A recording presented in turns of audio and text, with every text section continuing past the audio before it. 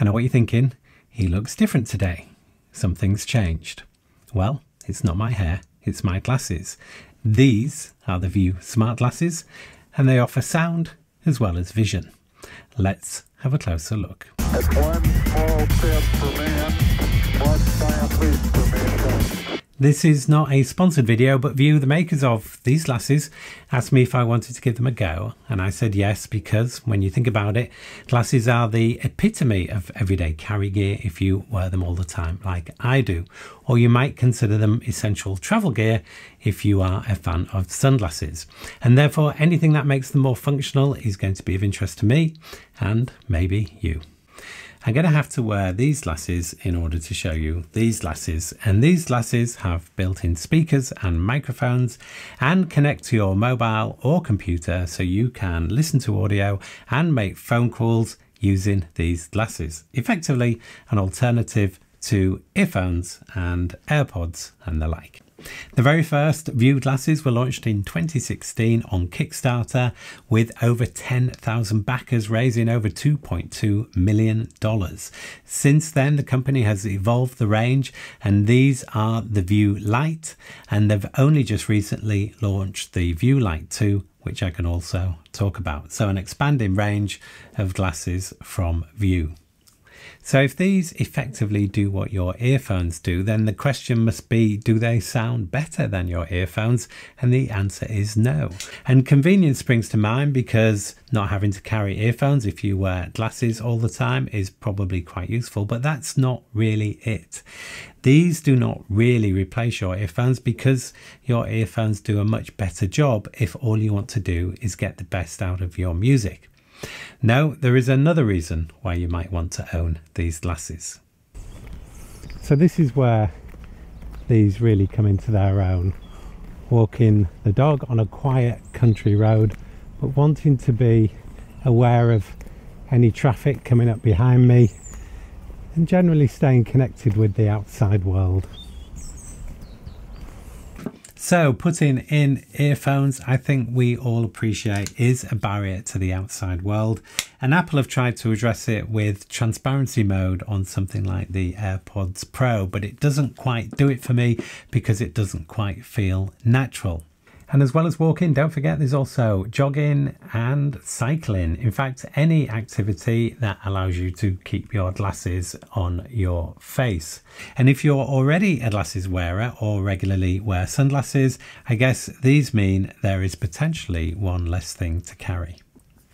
The other thing to bear in mind is that if you are in a group of people and they see you've got earphones in, you are generally disconnected from that group, because people know that they are probably not going to get through to you if they start talking to you, because you probably won't be able to hear them.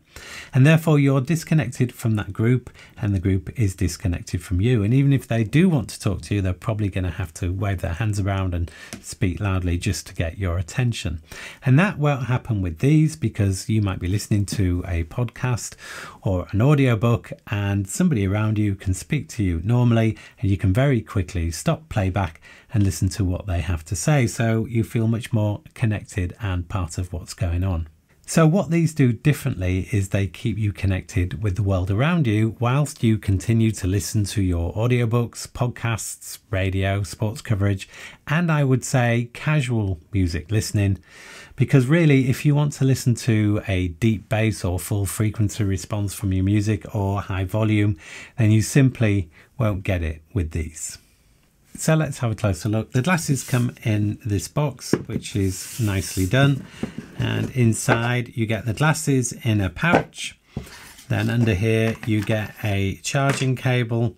And under here you get some glasses cleaner, quick start instructions, and some details on the warranty and handling. So let's have a look at the glasses.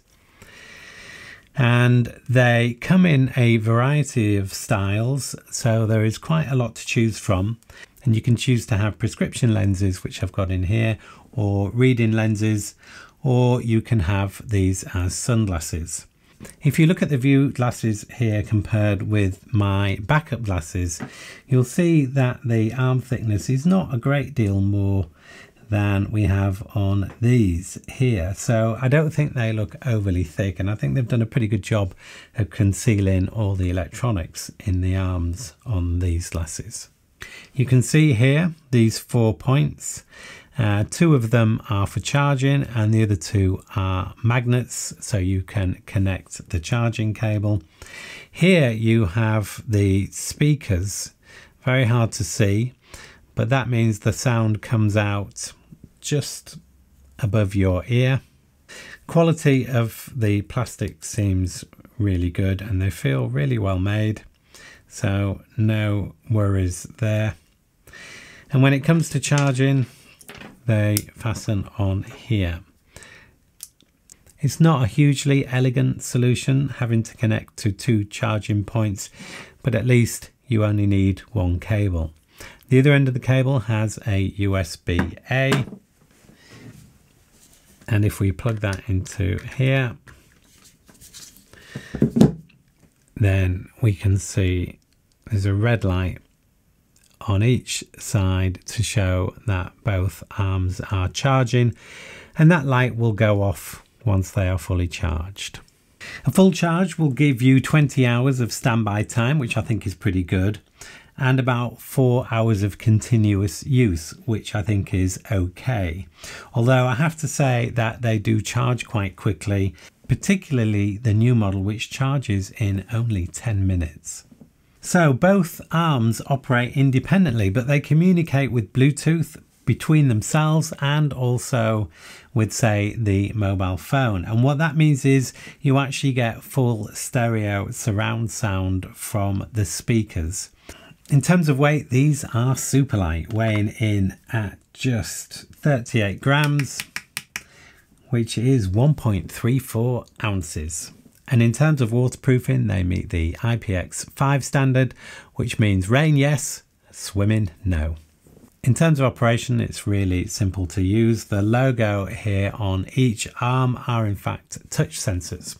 So you can play, pause or answer or end calls with a simple double tap on either arm, or if you press and hold the logo for 3 seconds, it will trigger your voice assistant. What is the capital of the UK? London is the capital of United Kingdom. If you keep holding, it will power off, and it tells you it's powering off. Power off. And when one arm powers off, the other arm does as well, because at that point they're communicating. To turn them on is a little bit more of a faff because the arms are not communicating at that point, so you have to turn them both on independently, and you simply do that by pressing the logo on both arms until it tells you it's coming on.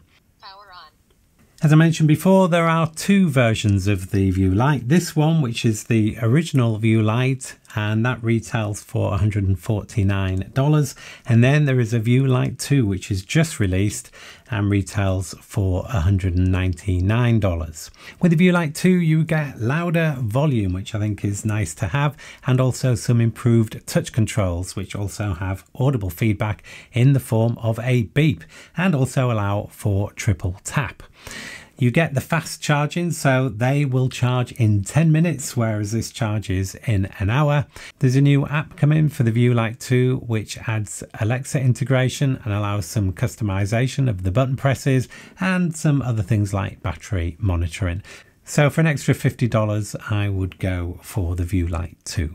So in conclusion, they are well made, they are lightweight and comfortable to wear, and I think the price is fine. In fact, I've spent more on sunglasses alone in the past. If you are a glasses wearer, or you enjoy wearing sunglasses, and you enjoy listening to what you might call the spoken word, and by that I mean the radio, audiobooks or podcasts, and you don't want to be disconnected from the outside world when doing that, then this is definitely something worth looking at.